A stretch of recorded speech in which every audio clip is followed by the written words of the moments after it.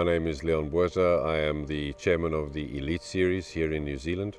I am originally from South Africa, but now residing in Christchurch, down in Invercargill for the Southern Smash. This is a company that we formed about 6 years ago to expressly promote access to disc golf equipment, discs in particular, which was not freely available in New Zealand at the time. The Elite Series, the focus is not so much on having elite players for New Zealand, but more about having an elite series so that players knew that the competitions were of the highest level, that the facilities would be top-notch, that the organization would be there, prizes would be worth playing for, and the likes. And primarily that is how the Elite Series came about and why it was formed. Smash presented by Innova NPO champion Levi Stout! Just want to run top level tournaments, and that's what New Zealand Elite Series is doing. They're running top level tournaments, and I mentored a lot of TDs around the country as well, and then they contacted me and asked me to be part of their New Zealand Elite Series Collective, which is a group of the top guys doing it, and just kind of felt like the right thing to do. And I just wanted to continue the mentoring of the tournament directors around the country, because I can't run every tournament, so I want to pass on my knowledge, and I want to help these tournament directors not make the mistakes that I've made over the years and had to learn from. I just want to say to them, here's how I've done it in the past and learnt from, and they can just make their job easier, because running tournaments is not easy. Hello everybody, my name's Hayden Shaw. I am a tournament director here in New Zealand. I've been running tournaments since 2013, so I'm in my 11th year running tournaments. I'm from the other side of New Zealand. I'm down here in Invercargill running a tournament. I was blessed to have them offer me a tournament director role way down in the bottom of the south. I'm from almost the opposite side of the country, so it was pretty cool. It was pretty exciting to get us to come down. We sponsor a fairly good sized team. Mostly our players, if not all of them, are just genuinely good, decent human beings. They are amazing guys. They have a passion for the sport. You've met Johnny, you've seen Bray. These are guys that stop at nothing to give the player the best experience possible. DSS is like a really great small team of people all with the same mindset. We all feed off each other and help each other out, whether it's in life or in disc golf. Innova looks after us with, everything we need, from discs all the way through to bags and clothing to get us through the year, which is awesome. And they've got a great community as well, where you can talk amongst all the team players from here and in the States. So, from me down here all the way up to Calvin, Heimberg in the States, we've got that whole group. So yeah, it's really cool. Yeah, I can tell you who I am. I'm Bray Marsden, running this tournament for 5 years now, or helping run it with Johnny and the Disc Golf South crew. Disc Golf South was a Facebook page we started, and just people came on board as they knew about the sport, and it grew really, really quickly from 6 or 7 years ago. Yeah, my name's Johnny Ferrari, and I am the president of Disc Golf South in Invercargill, and Bray is my right-hand man, and we got this thing going from day dot down here when we didn't have any disc golf in Invercargill, and got the thing going and grown it to what it is today, pretty much, yeah. We do this mainly out of love with what we do for now with the job. Like, we spend a lot of time doing it, like hours, hundreds of hours, just because we love to do it. It's not like about getting paid for us, it's more about just keep building it for the people, like, it's an amazing sport. Right through from the people that have mental health problems, to little kids walking with families, to the people that want to be competitive. Like, it's just, and everyone tells someone else about it, and it just grows, and we just would like to keep pumping that level up, and make sure everyone knows what disc golf is. So how is that not broken yet? They just landed on rock. It is just still right there, right? Yes. How about you throw it harder and actually hit it? You make sure to put this part in. See, just still there.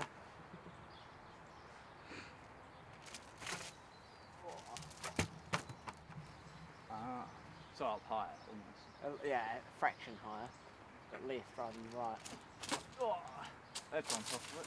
It was on there. No, it's slippery. That one there.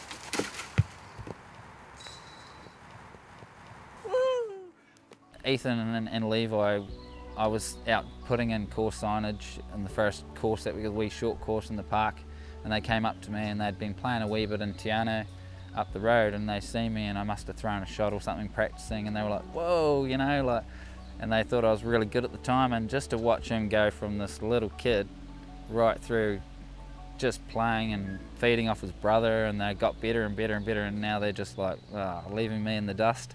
It's quite good to see that, the growth of them.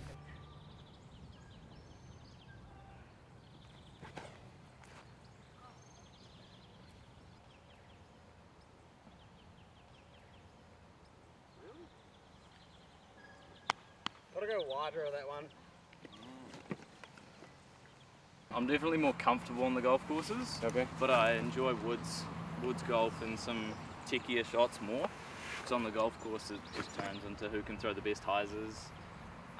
It can be challenging if you get the course design right, but generally speaking I probably prefer more wooded courses. Okay. But I play good on golf courses, so you know. It's only 3 tournaments a year. You can't. That is good and stuff, but you can't assess that as the entire tournament scene. Yeah.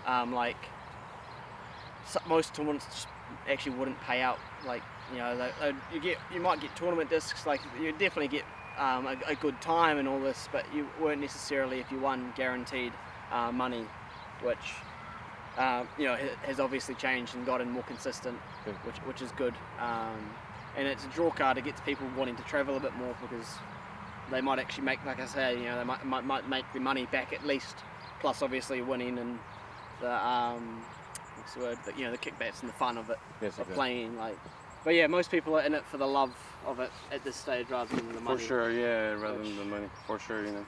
But it's a start. I'm proud of all the club members down here. Like, they're just such a good bunch of guys. They just all get on so well. They travel, not like just that. Like, there's people that play from 83-year-old Monty to like the young people that are starting to come out with the families, and then the club's getting these guys that are just coming through at the level, and they're practicing and getting to the point where they're really contendable and like playing all the tournaments in New Zealand, and like they just keep popping up this next bit of talent that come from the south, and I'm super stoked with like the talent and how the guys down here have evolved through the sport from a short space of time, really. You can't be mad at each other. I like that. I'm very like this.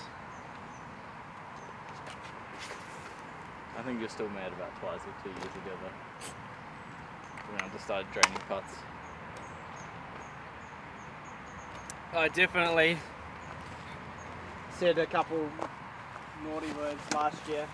So I missed a short putt on 18 to tie you. Okay. And I ended up in a tie with him. I remember that. Yeah, thank you. No, like, I remember it very clearly. You know. I don't know many people, like just from my friends or school, I don't know many people that haven't tried it. Yeah. So like, just talking about people who've tried it, it's like half the population of Invercargill, I reckon. Oh, it's like, yeah. Everyone that you talk to is like, oh, you play the disc golf. Yeah, they might not like it, but they at least know. Yeah. They go, oh, I've played in the park. How many people lives in Invercargill? 55,000. Ah, ouais. Do that one. Whoop. Don't do that. Yeah.